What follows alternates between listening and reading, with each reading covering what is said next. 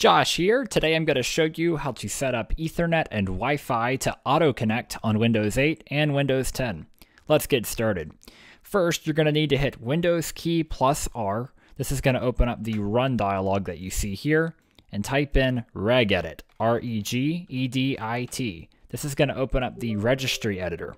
The user account control will ask you if you want to open this, and you can go ahead and hit yes. Be aware this tool is pretty dangerous if you don't use it correctly, so just make sure you follow the directions closely. We're going to navigate to the WCM SVC key. I'm going to show you how to do that. Open up the H key local machine key, then go over here to software, then go to policies, then go to Microsoft, then go to Windows, then go to WCM SVC. All right, now you're going to see one key inside of WCM SVC, and that's called local.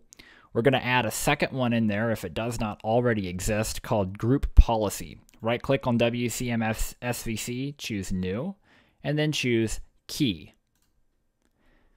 When it creates the new key here, you're going to type group policy. Exactly like I've typed it here. The G and the P should both be capitalized.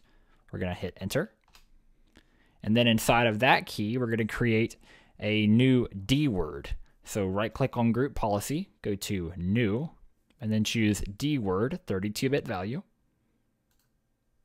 And you're going to name it F minimize connections. Again, exactly like it's typed and spelled here. It's very important that you type it just like this and hit enter.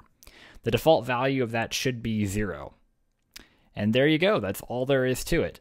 At this point, if you have set a wireless connection to automatically connect on your computer, it will go ahead and do that as long as you have the Ethernet in there as well. You will now see that both of them are connected at the same time. I don't know if I have the Wi-Fi set to auto-connect here, and I don't yet. But if I did, I could simply connect to it here, and you would see both of them were connected at the same time automatically. So we'll go ahead and connect, and you can see our two connections there. That's all there is to it. If you have any questions, you can feel free to leave me a comment down in the video comments, and I'll be happy to try to help you. Thanks for watching the video, and have a great day.